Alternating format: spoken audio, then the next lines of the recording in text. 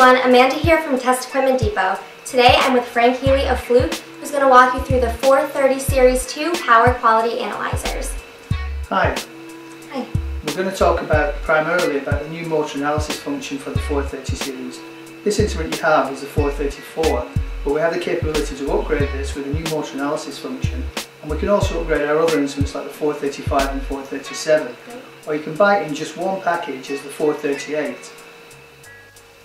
With this motor analysis feature, what we've done is we've added the capability to analyse motors while they're really in use in the field.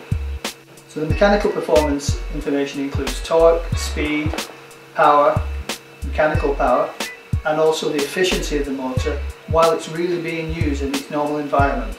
To get those new measurements, what we have to do, we have to add some information which comes from the motor rating plate. Every motor has a rating plate on it which describes something about the motor, like the power factor, the current and voltage which is used by the motor. In addition to that, we also have to add information about the design of the motor. The design of the motor is information which comes from NEMA, that's the National Electric Manufacturers Association, and that includes things like the number of poles in the motor and the overall design of the motor.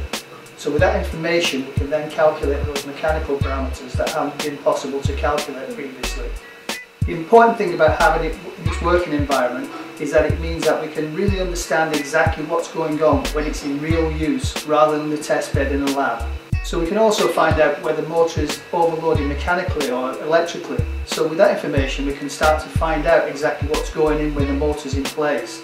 So it may be that there's some mechanical restriction in the load of the motor, or it may be that the problem is being caused by poor power quality in the motor or in the electrical services nearby. To make it easy as possible to describe what's actually going on, we have a set of coloured bars which go from green to red. If you're in the green zone, you're okay. If you're in the red zone, then maybe you need to look at what's going on in that area. We supply a whole set of these green and red bars which show for the mechanical power and also the electrical power. So we know where the problem's coming from by comparing what each of those screens tells us.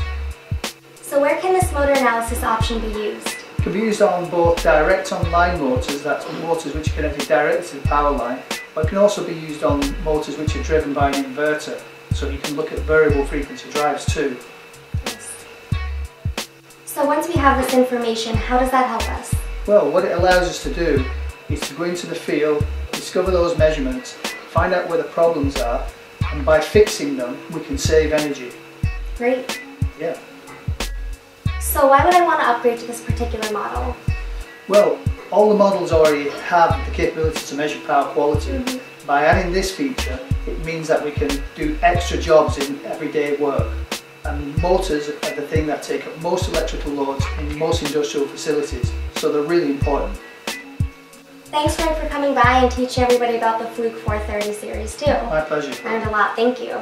So for more information on the Fluke 430 Series 2, click on the link below. Thanks for watching another video from Test Equipment Depot.